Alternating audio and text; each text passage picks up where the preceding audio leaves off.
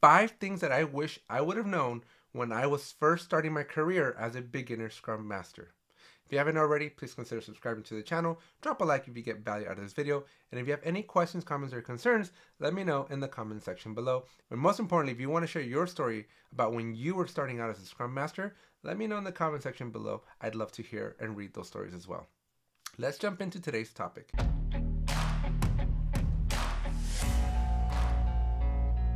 So, I've been a Scrum Master for about 10 years now. I still remember when my manager asked me to clear my calendar and go to about a week-long training where I was going to learn this revolutionary new way of doing work because our team was supposed to show everybody else and enforce these agile principles for the rest of the company. Our company, our team specifically, we worked on a tool was basically a precursor to ADO, Azure DevOps. It was called Team Foundation Server.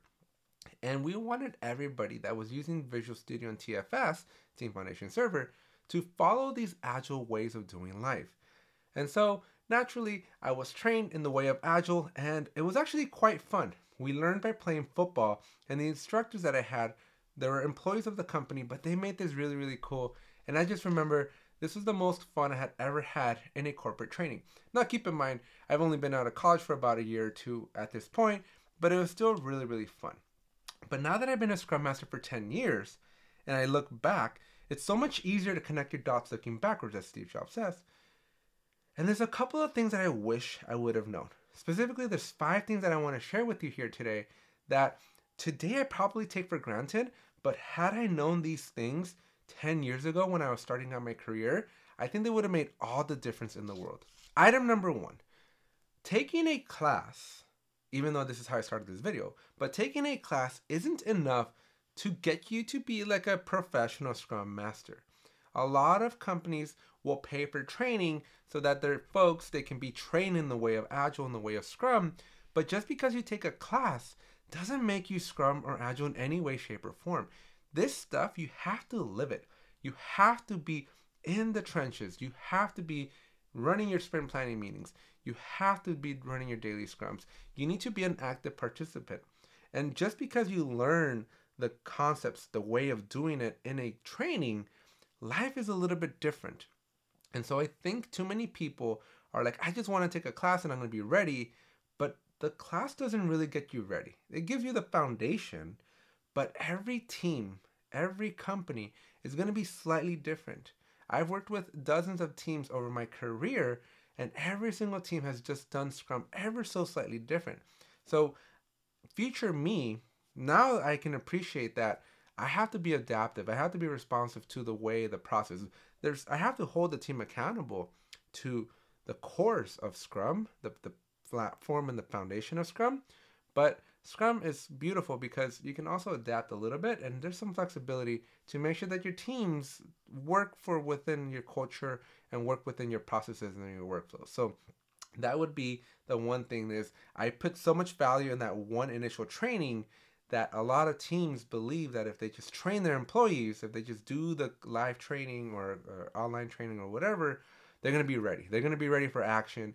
And this couldn't be farther from the truth, right? Like, you need to live it. You need to be in the trenches, and you need to be practicing Scrum every single day to really, truly start grasping that concept.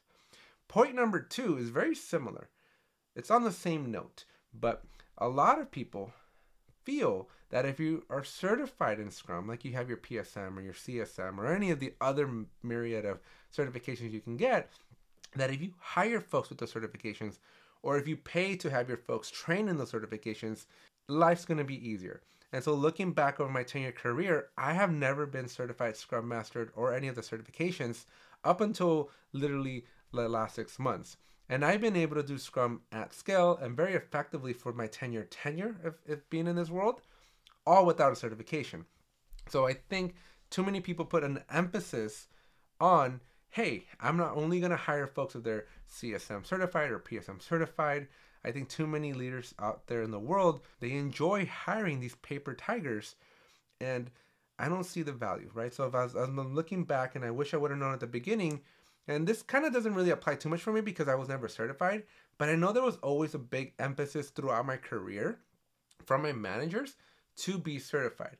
I test really, really poorly and I've always kind of dodged and missed having to be certified. But I definitely know, especially right now when you go look at job recs and just the general qualifications and requirements of getting a job as a Scrum Master, everybody's kind of asking and pushing for these certifications. But in my opinion, they're completely pointless because, again, going back to my previous point, if your individuals don't actually practice the way, if they're not actually knee deep into the trenches of practicing and actually using Scrum and Agile principles, a piece of paper is not going to do you any good. It's not going to tell you anything. There is nothing in the certifications that apply to the way your company runs things, the culture of your company, the dynamics of your team. Like, all of that is on the job training, and that piece of paper is just going to let you know that somebody knows what a sprint planning is and what a story point is, but it's not going to do us any actual effective work when the rubber meets the road. That's point number 2. Point number 3, your soft skills are far more important than your technical skills. Now, this can be a little bit more challenging to digest. So let me explain. Going back on point number 1, right, of if we train our folks, if we certify our folks, they're going to be ready to do Scrum. But those are technical skills that you're learning in those trainings and certifications. Those are learning the mechanics of Scrum. While they're very important, right? You obviously can't just make it up. You have to know how to plan a sprint. You have to know how to do a review. You have to know how to do all those Scrum-like activities. The most important skill that I now look back over my 10-year career isn't my ability to use Jira or to know how to start a sprint or close a sprint. My most important skill is my emotional intelligence, is my EQ. It's my ability to understand the tone, the frustrations, the culture, the dynamics of a team, and being able to address conflict, challenges, and just overall friction between team members. Having soft skills, being able to be an effective leader, and being able to influence without any authority, to me, in my opinion, is a far greater skill to have than anything a CSM or a PSM or any Agile Jira training would do for you. You have to know how to work with people. Being a Scrum Master requires you to walk on eggshells all day long. It's one of the most emotionally exhaustive roles out there. And you have to get a bunch of people that may hate each other, that may be really unhappy with themselves, that may be going through personal challenges in their life. Then you have to make them to all work together so that we can all deliver a project. And you can't do this. You can't deliver technical stuff without the human element in the loop. And that's something that I wish I would have learned. That's something I wish I would have been trained on early on in my career, because had I developed those people skills at the beginning of my career, I think me being a Scrum Master or a project manager would have been like infinitely easier, because I would have known how to navigate through those very, very, very challenging trenches. Soft skills, FTW, the ultimate FTW here, because they're just not talked about enough. But if you have a very strong leader with strong and high EQ, you are going to have like the best Scrum team ever. Item number 4 that I wish I would have learned 10 years ago was, I'm not just a secretary.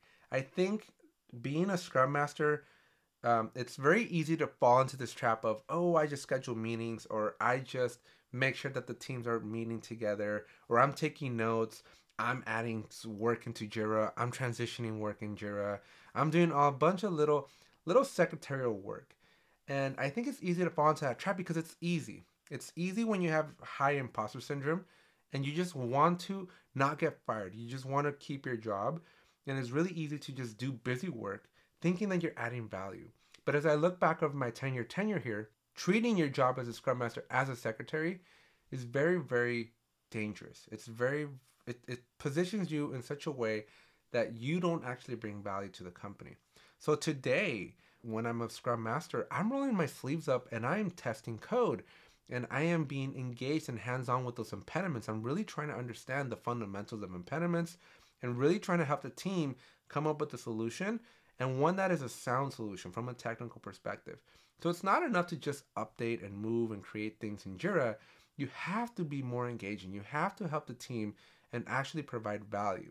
Because when you start providing value to the company, once you start actually being part of the team, you will then realize that you have way more to offer than just secretarial things. And another little slight note that I want to do here, sometimes, and at least all throughout my career as a Scrum Master, I didn't feel like I was part of the team because the developers are kind of out there doing their thing, the product managers are out there doing their thing, and you're kind of stuck in between. You're not in any one team. You're not in the product side, you're not on the dev side, and so you're kind of just like in this little state of limbo, which is a very lonely place to be in. And so by kind of embedding yourself a little bit more in either way, you basically bring value, but also you start feeling like you belong a little bit more. And then finally, my final thing that I wish I would have known, at least at the beginning of my career, is that there is no silver bullet. We learned that there's a Scrum guide and an Agile manifesto, and that there's a specific theoretical way of doing everything. And everything that I've learned over my last 10 years of doing all this is that there is no silver bullet. There is no like little pill that you can take and everybody does Scrum the same way. Every team is unique. Every culture, the dynamic, the way people interact, everything is unique. And sure, you can have a stable platform. Everybody can follow. You want to have the same operating rhythm, but you want to be adaptive. Agile is all about that feedback, and it's all about that iterations and really being able to pivot. And you got to embrace that, not just from a theoretical perspective, but from a very practical perspective.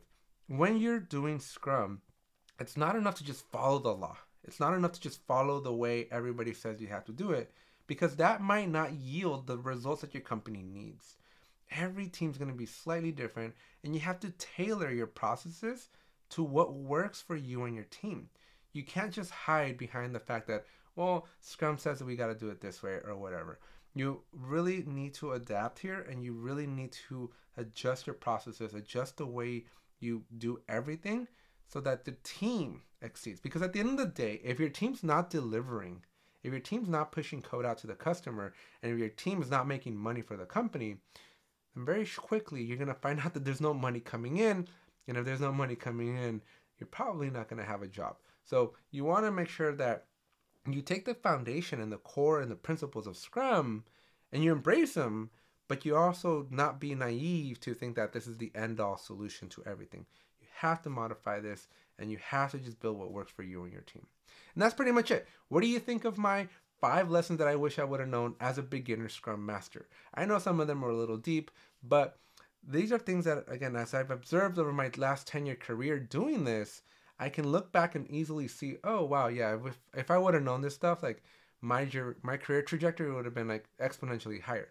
But because of like all great things in life, you have to experience and you have to go and get the lessons learned. But hopefully this video will give you some insight into what to expect. And then hopefully you can pivot and adjust your expectations accordingly. If you agree or don't disagree, let me know in the comment section below. I just want to engage. This is obviously a very subjective topic, and you're probably going to have a different opinion on my perspectives, which is totally cool, but let's talk about it. Let's have an adult conversation, if you will. And I'd love to hear what are your thoughts, your concerns, or your opinions about the matter. And if you made it this far and you haven't subscribed or you haven't dropped a like on the video, make sure you hit those because those do help out the channel grow tremendously. And I'll see you in the next one. Bye. It's only worth it if you work for it. It's only worth it if you work for it. I won't stop till they hear me now.